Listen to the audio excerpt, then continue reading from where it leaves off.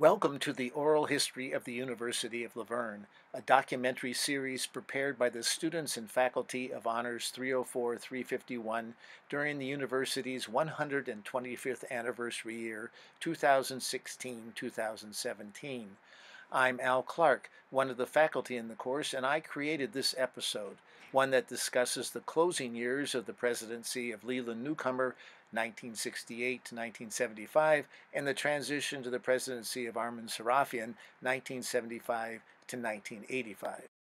It also touches upon two high points of the 1970s, La Verne's NAIA National Baseball Championship in 1972 and the founding of the Communications Department in 1975. A nationally recognized innovator in public schools and at La Verne College, Dr. Leland Newcomer also had a reputation for initiating dramatic change and then moving on to new challenges in other educational settings. I strongly recommend people move from major executive positions every 5 to 7 years. Because I think their productivity does go down. But I always leave. I need new theaters, new stages to work on. Newcomer left La Verne in 1975 with nearly as much fanfare and uncertainty as when he came in 1968. The college that he left behind had been changed fundamentally and forever, but the financial situation he willed his successor, Armin Sarafian, was, if anything, shakier than he himself had inherited. The off-campus program developed under Newcomer's leadership brought in more money than it spent, but a problem program for military members faced a large repayment to the U.S. government, and the iconic tents left the college in debt. The exact causes of the financial difficulties facing the college in the 1970s are still debated, and they no doubt were many-faceted, but their effects were felt by all. What's the main problem of the small, private, liberal arts college? Well, I'm sure the main problem, somebody'd say is money. See, I think money is a means and not an end, so I look beyond money. Harold was a very careful manager, and I guess I would liken my administration most closely with his in the sense that we were both pretty methodical and pretty conservative financially. And Lee actually was a good money manager too.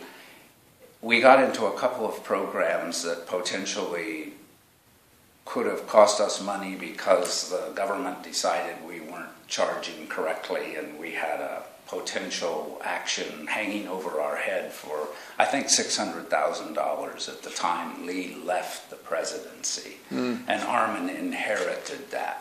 See, I didn't see that fiscal finance. I think that Armin came in and he needed something to work on, and I think they really hit on the financial aspect of it. I didn't see that as such a problem. They're concerned about the indebtedness with the tent. You see, they had loans on that, and they felt they had to pay those loans off. Nobody's ever foreclosed on a college. Some of the ways that Newcomer spent the money is what caused the big furor when we got the bill from the government. We got a letter saying, please remit. That's some huge sum of money that we didn't even have a chance of paying for overcharging for the students that hadn't graduated from high school yet. And so we had a program where you could take the same course over and over and over again. And they said till you passed it. And they said you can't count that. And so what we had thought they had approved, apparently they hadn't, or they rethought it. So we got this check, this bill saying, you need to reimburse us for this amount because we've decided that isn't legitimate. And so that's when Armin came in, because he had some friends who had some money that could allow us to at least fight it. And he also had some friends that were instrumental with dealing with government officials. And so they kept us from going under. Wow. Right there.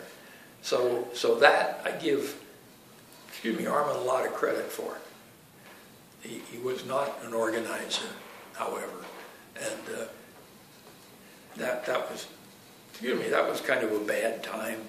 There's no question that he did a lot of positive things, other than just save the institution, which I rather important. Go back to 1975. Times were hard because when I was hired, we were going through a very great financial crisis at the university. There were years that we didn't get a raise. There was a wage freeze for, I think, 3 or 4 years. The buildings were in shambles, literally in shambles. I remember having to tape carpeting down with duct tape. But the attitude on campus was one of unity. Serafian really prevented the university from going bankrupt. Oh, really? And closing. Those were difficult times for the university in terms of financial condition. He brought the Armenian college at that time. So we got some money from there. We had financial problems in the 70s, and we had them in the 80s, and it didn't start out this way, but part of the impetus for starting the Armenian College and keeping it going was that the Armenians were bankrolling the Laverne College proper. So I hear about people getting paychecks and rushing to the bank to cash them and so on. But I saw behind the scenes that my uncle was actually securing those funds with Armenian loans. So there was quite a bit of back and forth with the Armenians in that time to keep the college going. Lee Newcomer basically changed the whole tenor of the university with School of Continuing Education and so forth, which saved it. And then he leaves, and it's about to close, and Armin Serafian has to save it again. What happened? Well, it was, I think Newcomer, what happened, he started the process, but it was on a very small scale. He changed it from that 400 students sort of a thing that we had and so forth.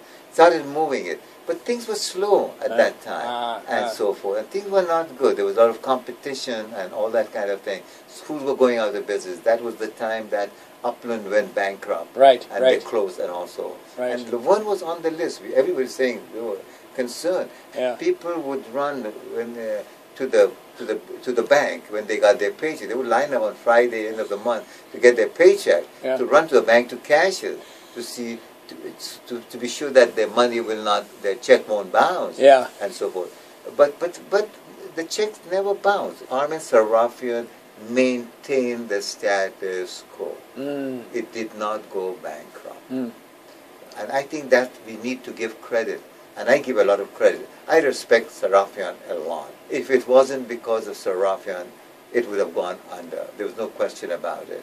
I mean, the publishers would not send us the book. They wanted the money up front. That was in almost everything. We could not get. We had to have the money up front before we could get anything. Wow. And so we never failed. They managed it. We kept it. The university was in bad financial straits when I was there. Yeah.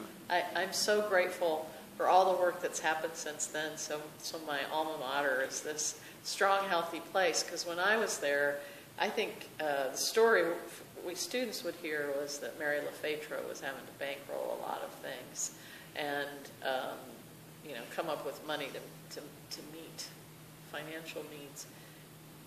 And the school went on academic probation while I was a student. And that's hard to be paying out money and have a college that's on academic probation. The bookstore getting our books was a mess. It was horrible. I remember he'd say, we have $1,500 for faculty salaries increase. That's all, the whole faculty.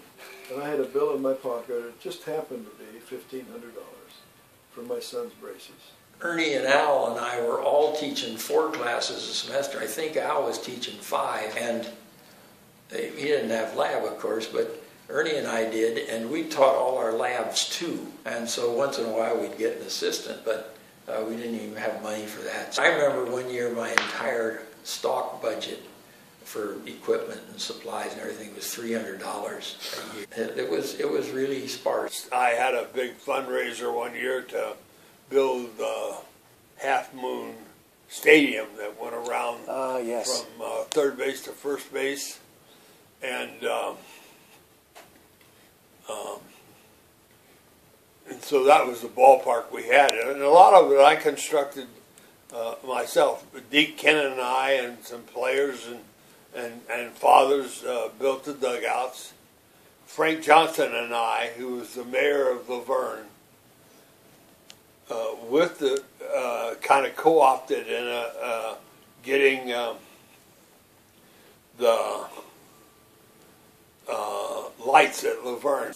We got the poles and we put the lights on the pole before they put them up, and then we had a guy come in and we dug trenches with a big trencher. We had a big box over by the third base dugout which carried all the electricity, a big thing where you turn the lights on and a lock to the panel. But from there we had big trenches that went out and went to all the poles. He and I wired that up, and Milan Ruppel, who became a part of Laverne baseball, in that he was our equipment guy and he took care of everything. He traveled with us with his own car. Ruppel and I and Frank Johnson did a ton of work on the lights. We wired them all up while they were laying down, and then the wires ran down the pole and then into the conduits, and we built the lights that went on the field there. As demonstrated equally by Dr. Neer's Natural Science Division and Coach Heinz's baseball program, Laverne's financial challenges often seemed to stimulate as much community spirit and volunteer service as they provoked complaints and protests. The outburst of spirit led Laverne to excel in selected areas. Baseball, for example, under Ben Hines' leadership, earned national recognition. Ben served on the staff of the University of Laverne from 1960 to 1980. He taught courses here and coached the baseball team. In 1985, he published a book called The Swing's the Thing. During the last 13 years as coach at the University of Laverne, Ben Hines' teams won 561 games and lost only 283 games. In 1972, the University of Laverne was the NAIA National Champion team.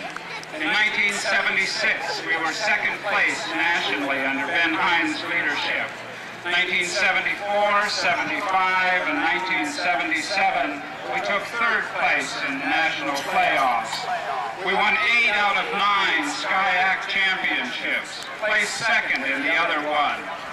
44 of Ben Hines' players have signed with Major League Baseball teams.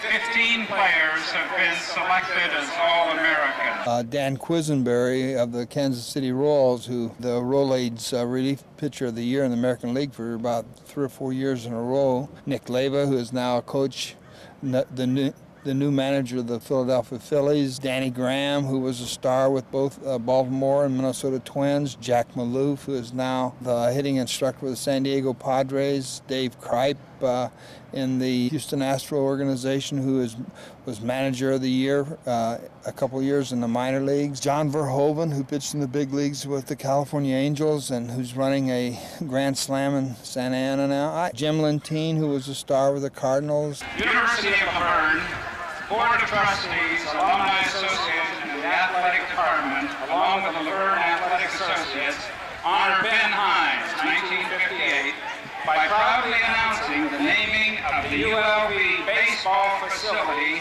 Ben Hines Field, 1 year from today on homecoming of 1989.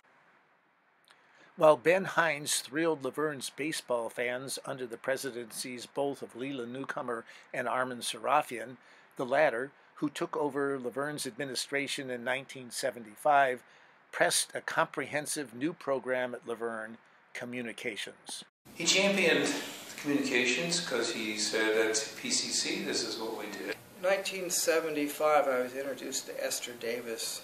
My uncle, Armin, had just become the president, and he believed in communications, and he wanted to start a communications program here. He was a leader at that time in using television to send lectures out to audiences, student audiences that weren't immediately at the colleges. He brought Esther Davis here, who was an educator in some of the junior colleges. At that time, the junior colleges were the main place where journalism and communications was taking place. The state colleges had not embraced it.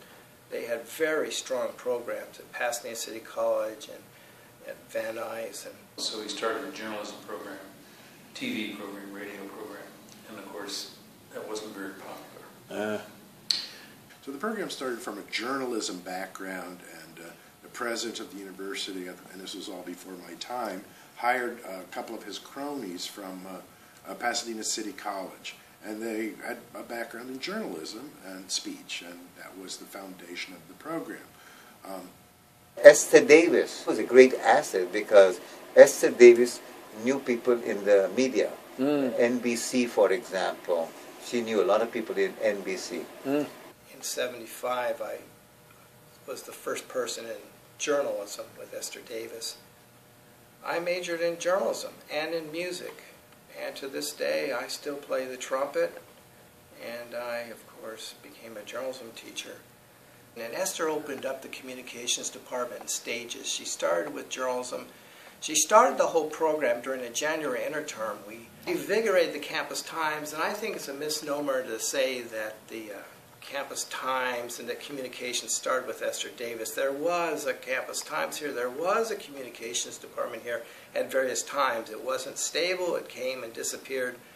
But some of these individuals who were in the 40s had a very strong, enviable Campus Times going. It was the yearbooks, when you look back at the Orange Blossom and the Lambda and so on, they were very impressive, and I just don't even know how they did it to this day without computers. Those are impressive books, and they're very much historical records of the college. But Esther brought it into the modern age, and so the 1975 started with a January interterm where we laid out a Campus Times, and then we published it at the end of the January interterm.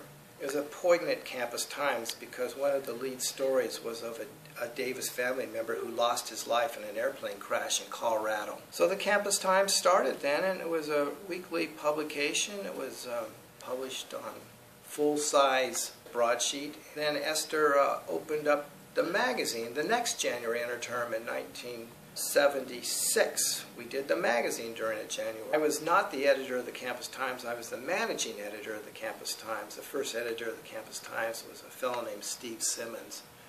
But I was the editor at that same time of the magazine. So we worked pretty hard as students, working on a couple publications at the same time. The first magazine came out at the end of that spring semester. She actually taught us how to do a magazine during the interterm. And guest speakers. Esther believed in guest speakers.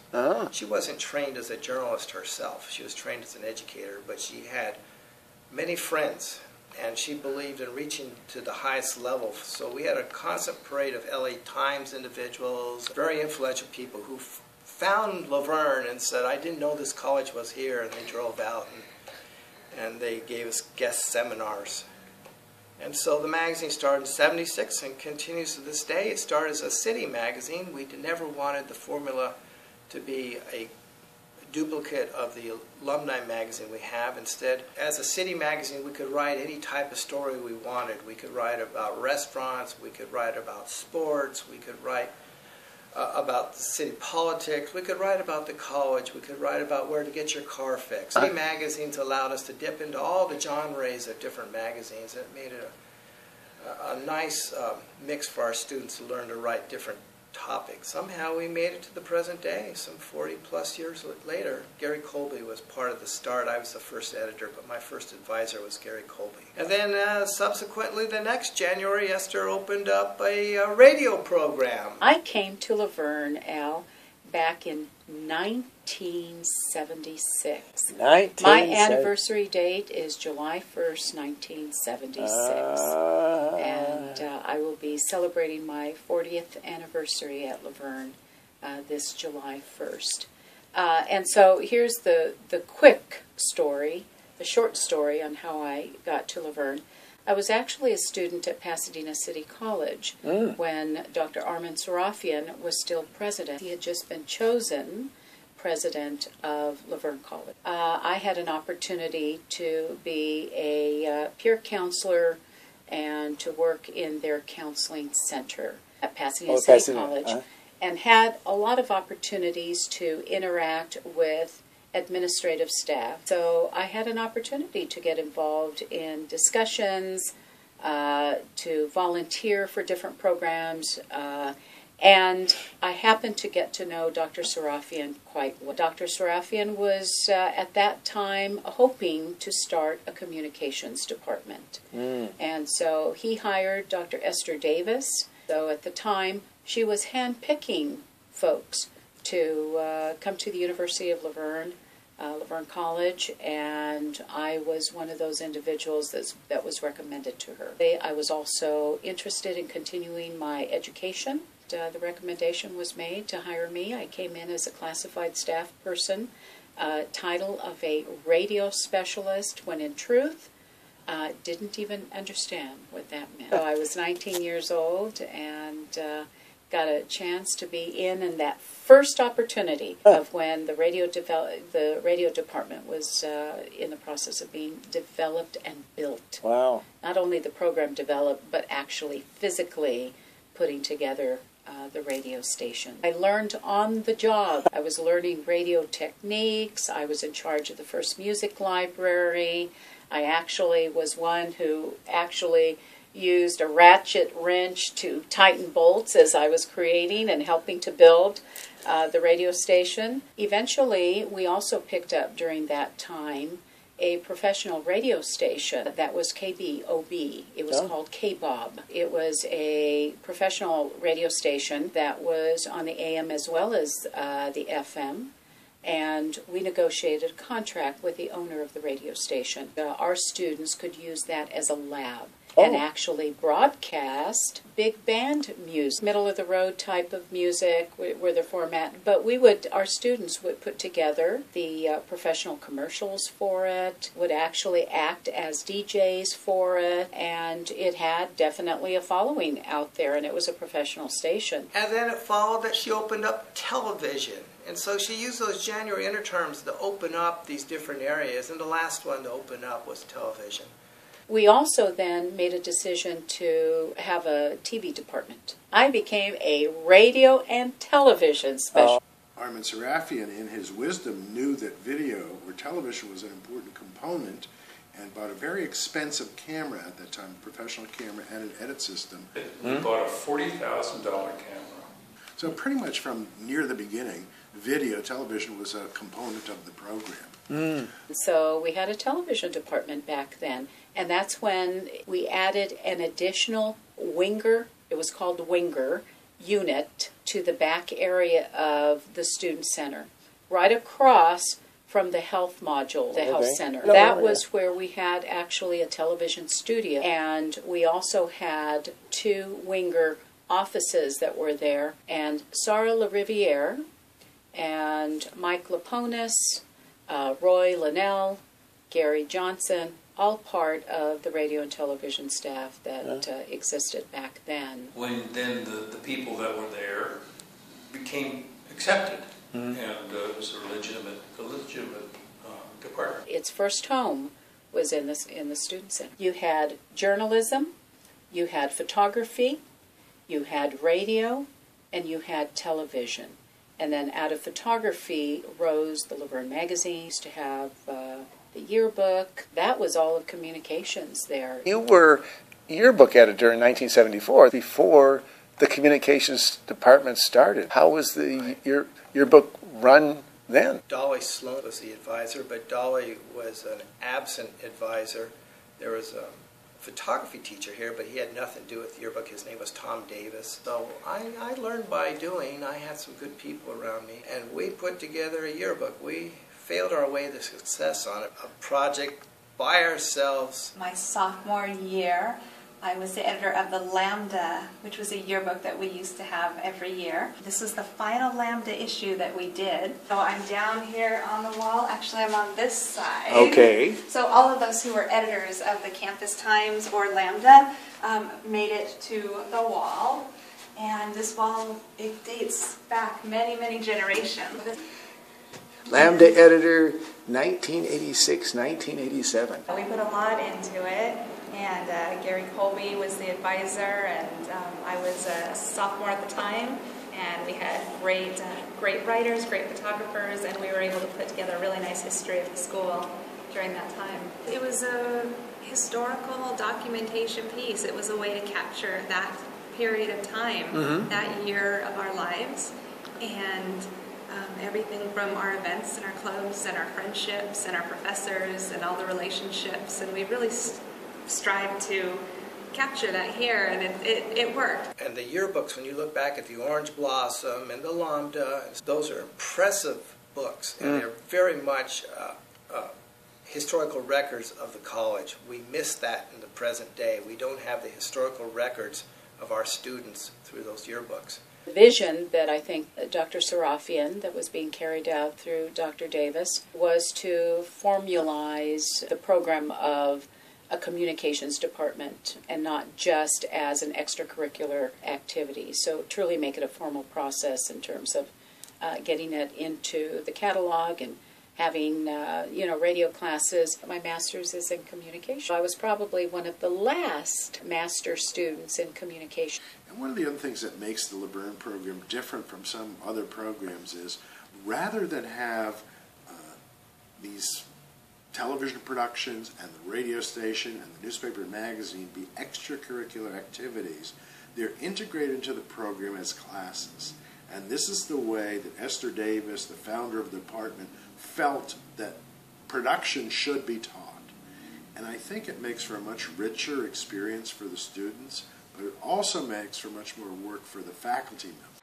I'd like to give a special thanks for help in preparing the series on oral history of the University of Laverne to my colleagues Brian Best, the Assistant Director of Educational Technology, to Ben Jenkins, the Assistant Professor and Archivist, to the late William Neal of Lordsburg Productions, and to Don Pollock, Professor of Communications, and also to all the many people who sat for oral histories in this preparation for this series.